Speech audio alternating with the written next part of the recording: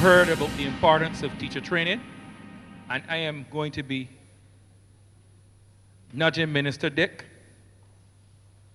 Teacher training costs money, TVET costs money, and anytime you're trying to transform the educational system, it will not be easy. You will meet resistance. It is an upsetting of the status quo.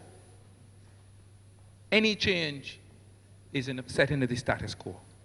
But education and training has three mesh systems. The curriculum, what is to be taught. People will fight over that. Some countries fight wars over that. The pedagogical issues, how it is to be taught, and how it is to be assessed. Especially, those are very powerful mediums, and when you try to change those in a country, you will meet resistance. So you have to look for the change levers. You will find change levers here, Minister. And you have to look for the advocates. I went to the ILO technical meeting in Panama that was about 4 years ago. And there was the Minister of Education who was the major leader and champion of transforming that educational system to meet the expansion of the Panama Canal. Otherwise, the Panamanians couldn't take the jobs. She was meeting with heavy criticism. People were saying, down with the minister. But there she was, transforming that educational system and making sure that the youth get the training that they need so they could take the jobs benefiting from that expansion.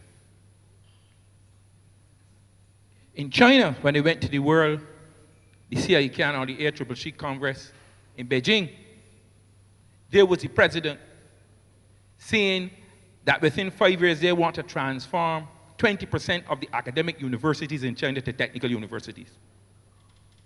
Because China still has a large population that is underdeveloped. Plenty poor people in China.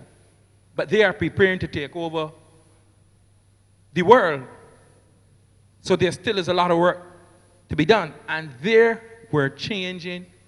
It was almost 200 universities, from academic universities to technical universities, to build their human resource capacity. So you need advocates. Find them and work with them. In every change, you will find people who will come with you. Those are the change levers. Then you have the fence sitters. Let me see here, you can get it done. And when you get it done, then they step aboard. And some won't come at all. Some will leave the system. I remember, and Paulette could attest to this, when the CVQ issue was it, I am not a trained TVET person, but you can't talk no more TVET than me. Because I had the TVET subjects in CXC, but they were not high flyer subjects. People like the subjects with the science subjects. The officers like the science subjects. And the subject with a lot of entries. The TVET subjects in CXC, small entries, they don't nothing to shout about. Inside CXC, I took them. And I remember when it was sent to my first canton meeting, I said, boy, why you don't know nothing about this thing? I went to the internet, yeah? And pulled down some OECD documents and read and recognized that the move was to bring education and training close together. When I went to the canton meeting, I think it was at Knoxwood Court. You were there. And I gave my opening volley. They were surprised of this coming from. I didn't know that there was a difference of opinion with CXC. And I went back and challenged the system. Remember at one of the big meetings in CXC, somebody asked, why must we get involved in that type of education? We're an examining board. But it was well armed. I asked them, who took on transforming themselves in the UK and offer the NVQ? It was the traditional examining boards. And we got on board. And now CXC is one of the major pushes of the CVQ in the school. You need your change levers. I don't know what is happening here. But in Barbados, they have now moved the retirement age to 67. Yes? You could retire at 55 and get all your benefits. And early and compulsory at 60. And the government moved it to 67. Now we have a case in court where one of the statutory boards retired some people at 60 and they gone to the High Court. So, at the same time, we have high unemployment, youth unemployment, and they're raising the retirement age. So we have to train the youth, but some of those people are not going to retire easy now. They are going to retrain. So there are two populations that you have to deal with. So think about these things. So an integration in the Caribbean, TVET integration in the Caribbean, and the Caribbean qualifications framework developed by CARICOM. And we have one of the pioneers of Cantor, one of the pioneers of TVET. She also worked at CXC. I think I came about 2 or 3 years after you passed through. And now a consultant, TVET consultant all over the Caribbean, the respected Dr. Paulette Dunn-Pierre.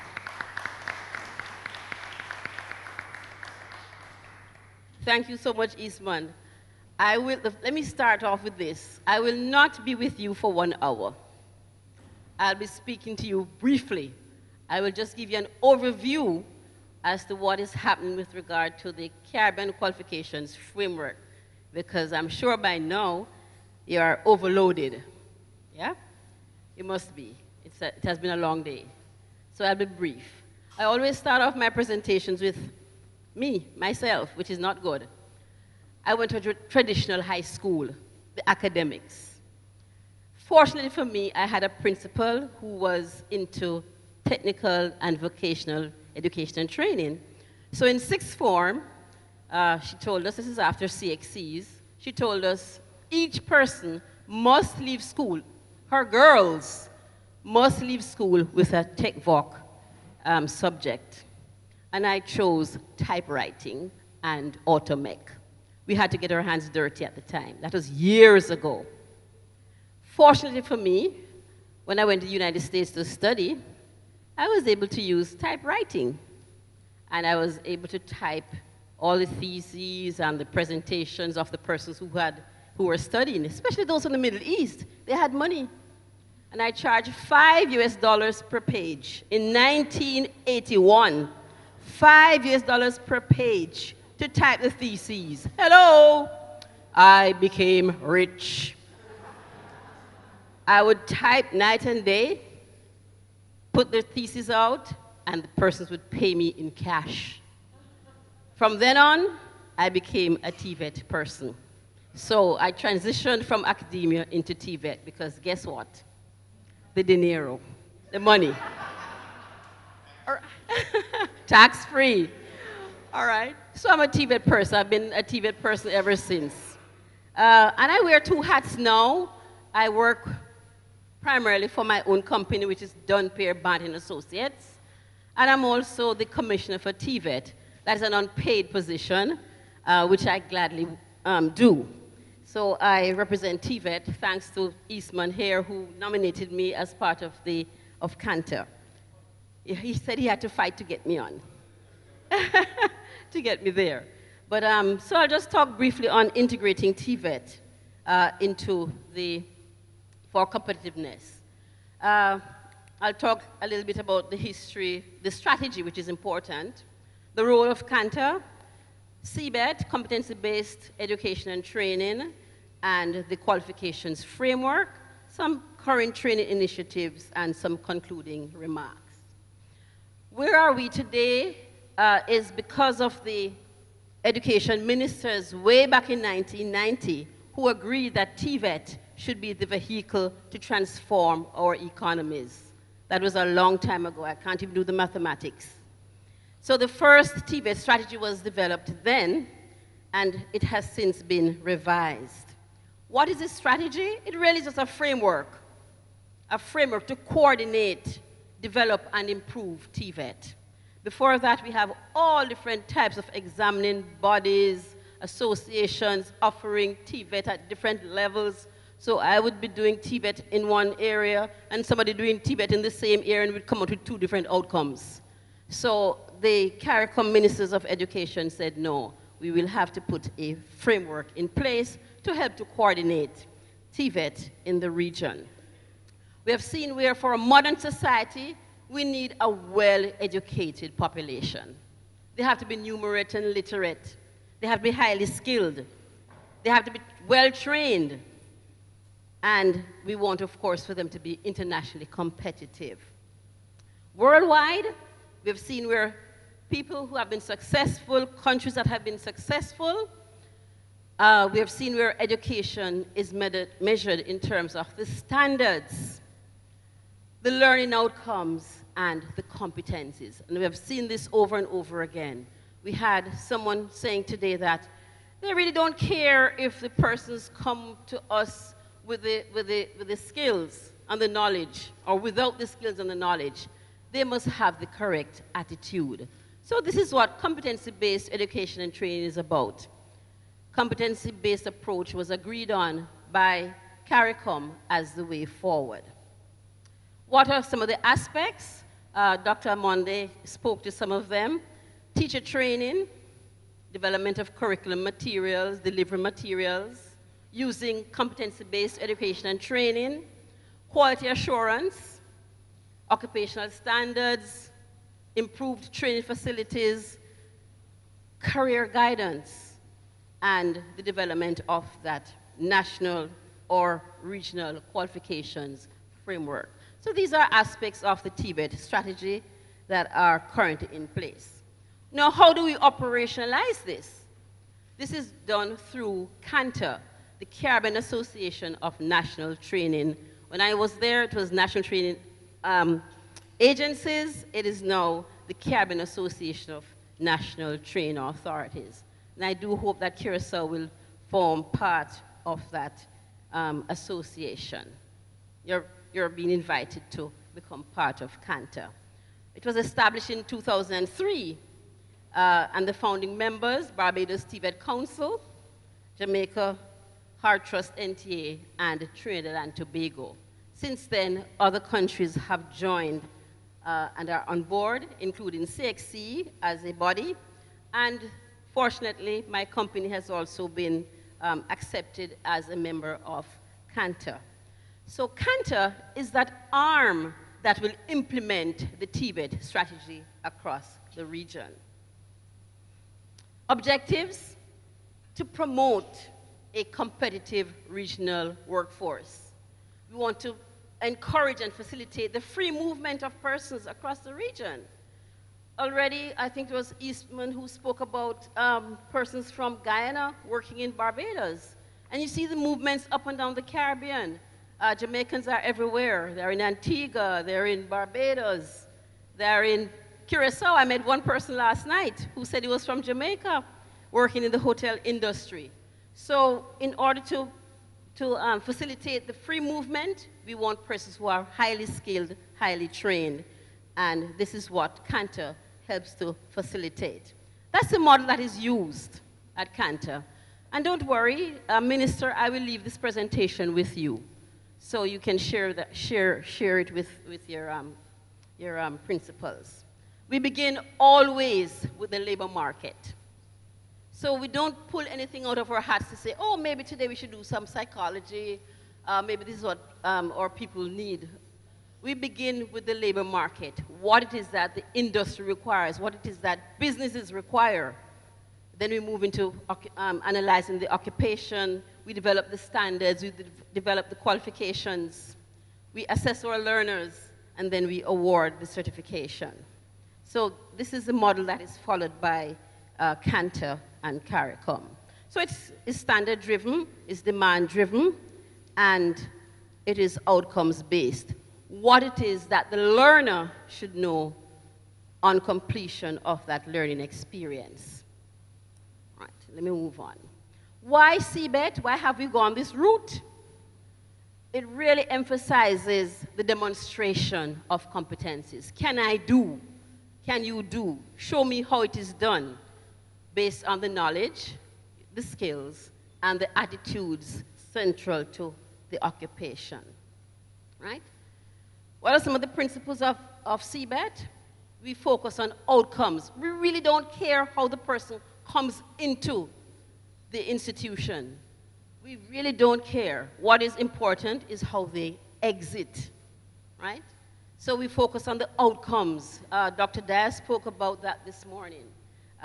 We have had several examples of, Dr. Cornwell spoke about persons who were, quote unquote, outcasts, yet at the same time they were able to achieve their bachelor's and doctorates, etc. It speaks to greater workforce or workplace relevance. Here I am being trained, but I'm being trained according to the industry standards. This is what they're asking for in the automotive industry. This is what they're asking for in agriculture. This is what they're asking for in the oil industry. So we begin with what industry requires. So there's greater workplace relevance. When you're finished with the training, you can go immediately to work the next day, virtually. We look at assessments as a judgment of competence. What does this mean? It means that we really don't care, again, how you're trained. At the end of the day, and Ms. Walker will speak to that, what we do is assess you on your competence based on measured against the standards. So if you're trained informally or you're trained formally, the emphasis is on your performance against the standards. We're looking at improved skills recognition. We recognize what you can do, and then we're looking at improved articulation. So there's horizontal movement, there's vertical movement in your framework. So let me just talk a little bit about the framework itself. Persons here have been talking about levels, level 1, level 2, level 3, level 4, level 5. Another critical element of the strategy is developing your national qualification framework. I'm not sure if Curac, have you gone into that as yet? Have you developed a qualification framework? Is one in place? More or less have something in place? Is there one? A qualifications framework? Right, so there is one here. Now, in the Caribbean, the other regions in the Caribbean, we have two frameworks, and they're both related. One is a regional vocational qualification, which came off the bat a long time ago, 2003. And then there's the CARICOM qualifications framework, and they're both linked. The framework really is just a tool.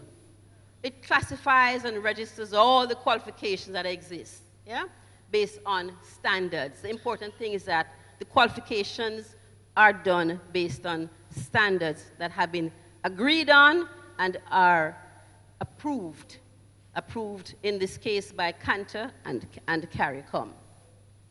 So they support mobility across the region, because if I have a qualification that can be plotted on your framework, it means therefore that I can leave Barbados with a level 2 and work in Jamaica automatically without having to resit the qualification. So they aid in the understanding of qualifications where there is migration of labor across borders. So we really have some serious imperatives in the Caribbean.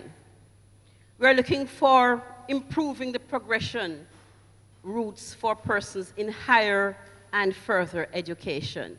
We want persons to be able to move from level 1 right up to the top.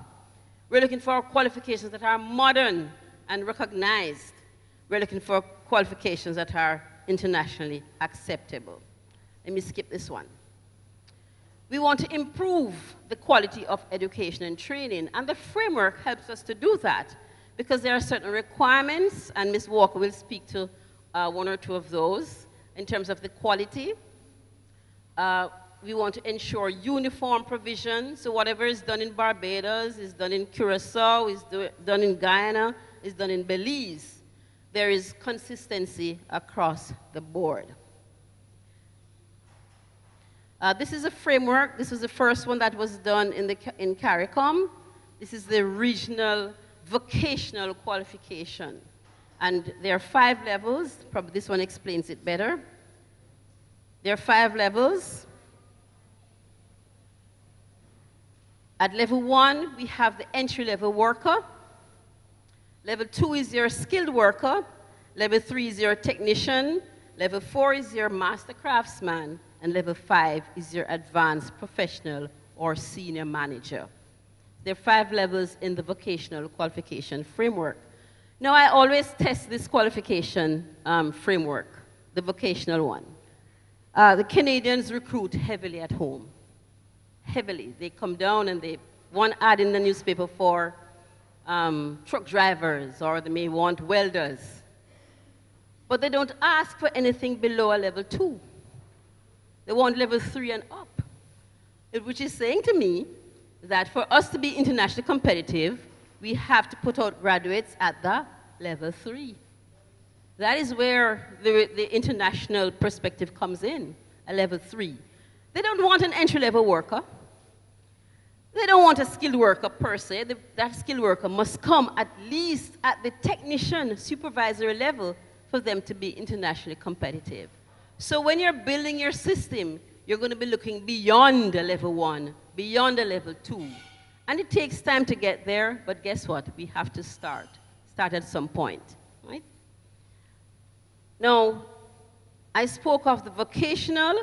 This is a CARICOM qualifications framework, and they map one into the other. If you notice, this one has 10 levels. It begins with a certificate, and it goes right up to the doctoral level, yeah? And it maps onto the European qualifications framework as well, and also maps onto the Commonwealth transnational qualifications framework. And what we're finding now is that many countries in the Caribbean are developing their qualifications framework. Barbados was off the bat first and foremost. Belize, Jamaica, St. Kitts, and St. Lucia will be moving into there shortly. All right, let me move. And there's a link between the national and the vocational, because the framework recognizes that the primary, the secondary, vocational education and training, the tertiary sectors, all have links. They're all linked. So the framework connects and combines all the various sectors into one single national framework. So for this one, for example, in Jamaica, if you notice on the right column, there is prior learning recognition, prior learning assessment and recognition, PLAR. Again, we can accommodate persons in the informal sector who can present themselves, all the master craftsmen, etc., can present themselves to be assessed without having to go through a particular training program. Now, within the framework, we use the competency-based approach because we are concerned about what the learner knows, what he understands, and what he's able to do. So it's the knowledge, the skills, and the attitude coming out again. So by design, that qualification framework will consolidate the delivery of education and training, and it will make it easier for persons to enter and exit the system at any point in their life. So you're encouraging lifelong learning. And believe you me, I think I'm a lifelong learner. I hope I am. The other day, it is said that I have migrated. I have a really migrated person. My children are in school. My husband is Canadian, so I guess I reside in Canada. But the other day, I had to pump my own gas, something I have never, ever done in my life. I had to go to the gas station, the petrol station, and nobody was paying me. Exactly. I go and pay the window. So I said to my husband, you have to teach me how to put gas into my vehicle. I've been driving for the past 30 years, 40 years. I never once had to put gas into my vehicle. So there was always somebody at the pump. Thank you very much. So there it was, at my age, learning how to put gas in my vehicle. And I learned, I was so proud the afternoon I had to post on my Facebook. Lifelong learner, never too old to learn. So this is what the framework does, right? It encourages lifelong learning. Otherwise, I would be sitting in that vehicle and not going anywhere, no gas. The framework then brings order, it brings structure to your education and the training system. It speaks to quality, it speaks to accessibility because you're widening access. And somebody asked me this morning, how do we accommodate special needs? This does. Your framework accommodates every single person in your country, everybody. Those who are unskilled, the skilled, the professionals, you name it, they're accommodated under this qualification framework. So it supports quality in education because you're looking at accreditation, you're looking at audits, you're looking at monitoring, you're looking at evaluation. At the end of the day, you want a system that is not only internationally recognized, but the public will have confidence in the education and training programs offered by your institutions. All right, I'm skipping some of these. Now, this slide I think is important. If you're introducing TVET, CBET, CVQs, there are some requirements that are needed. You have to have, for example, or should have, a very active national training agency or a TVET council or some TVET focal point. You need to have your labor market needs assessment because that will direct where your training is going. You will need your policies and your plans. I think Dr. Amonde spoke to that as well. Dr. McLean spoke to that. You need your trained instructors. They have to be trained. You need relevant curricula, relevant standards that can be changed based on the demand. You need your policies, your manuals, your trained assessors, verifiers, etc. You need a learning management system. You need facilities that can be audited, and you should have some kind of risk management strategy in place. So these are some of the requirements of your system. You need training, and again, Dr. Amonde spoke to the training that is required to improve and to build capacity. This speaks to some of the work that we have been doing in the region, meaning Dunn-Pierre and Associates. We've worked right across the region, from Anguilla right down to Suriname. I think we end with S, eh? So it's Anguilla, Barbados, Belize, Dominica. Primarily train of assessors and verifiers, helping to establish accreditation councils, developing qualifications, framework, etc. We've also worked with TVET councils in Grenada, Guyana, St. Lucia, and St. Kitts, and the work is ongoing. Now, CARICOM has had some help. We have been sponsored by CEFE. Several training interventions have been taking place through Cantor.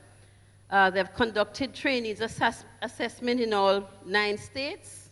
And I say 9 because 3 have been left out. Jamaica, Barbados, and Trinidad and Tobago have not benefited per se under the direct training of CEFE.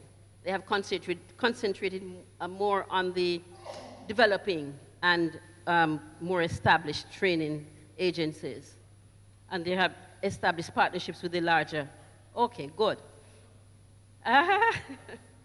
Right, conducted trainings assessment, developed training manuals for competency-based education and training, conducted assessments, conducted facility audits, conducted CBET training, trained competency-based education training curriculum writers, and the training of trainers, developed learning management systems, and they have also developed a national TVET strategic plan for Suriname.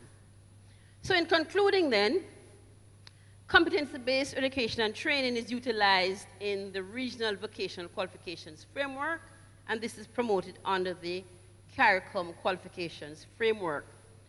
It allows for a common approach. That is what is important, that common approach, so everybody's doing the same thing right across the region.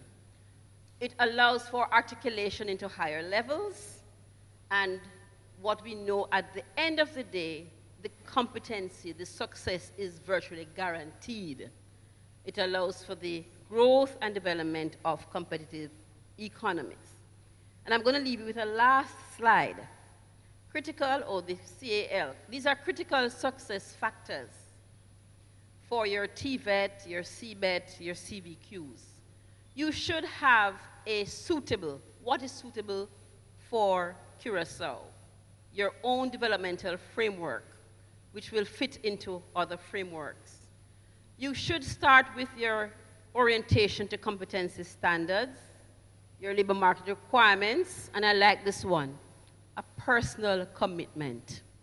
Without the personal commitment, you're going to have some falling out. And be realistic, yeah? Don't bite off big chunks. Start very small, and gradually you will expand. Hart was first off the bat in 1982, so we've had years of experience in TVET. So it has taken a while to get us to where we are today.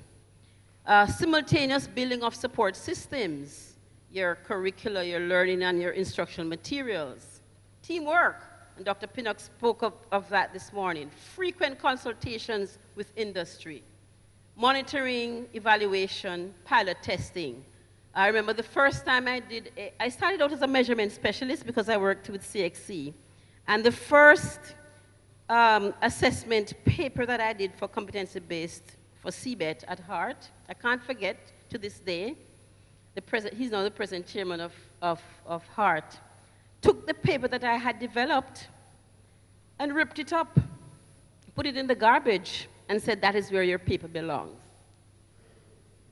Couldn't cry in front of him. I had to go home, bawled my eyes out, went back, pulled up my socks, and said, let's start again. So it just means that I had to redo.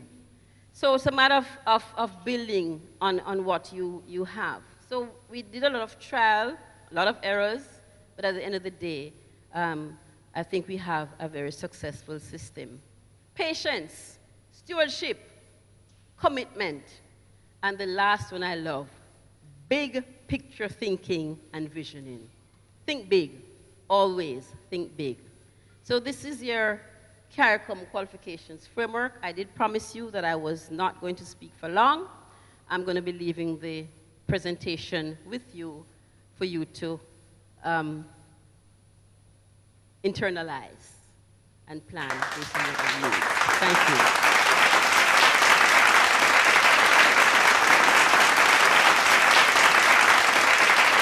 There you go. One of the experienced pioneers in TVET. I think it was about 3:30 now, a little past. We're a little ahead of the game. We have time for a 15-minute break to start back, or you wish to keep going? Okay, good. Well, she touched on quite a few things. I'm going to be touching on the policy makers again.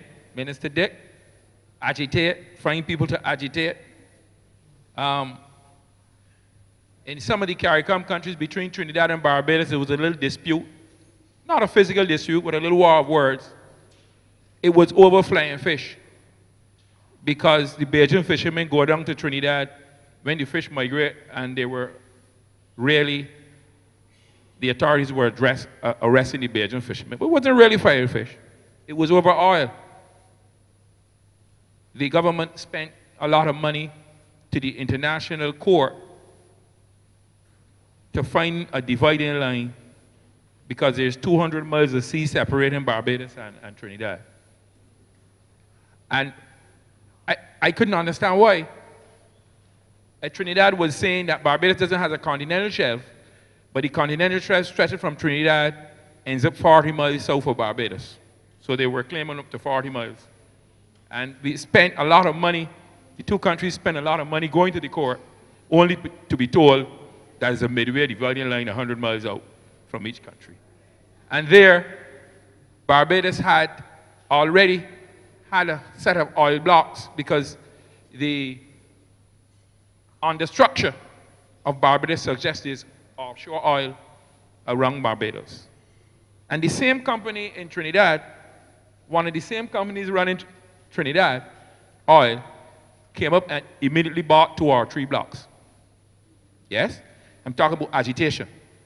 And I went to a meeting with the Ministry of Energy. And anybody know in the Caribbean know about Eastman make noise, agitate. And they had a plan for training to meet the pending oil industry. And you know what? They allocated $100,000 US. This is what the company had to put down for buying one of the blocks to train 2 geologists. Yeah.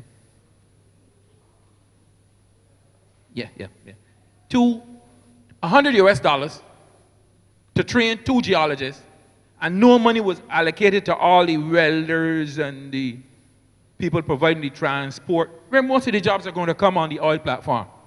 Made noise. They went back to the drawing board. So you have to have people to agitate.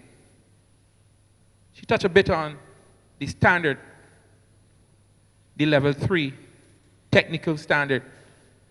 We were trying to get some people exported to take up the many jobs in Canada. And I think the Jamaicans would know about the Red Seal program. And when we checked the community college, the program was too theoretical. When we checked the Samuel Jackman Prescott, it was practical but not theoretical enough. And when we checked the apprentice program, that was practical but not theoretical enough. So you had 3 major institutions in Barbados, none producing a candidate that can challenge the Red Seal program. It had to be a combination of the community college graduate and the Samuel Jackman. So we see where we are.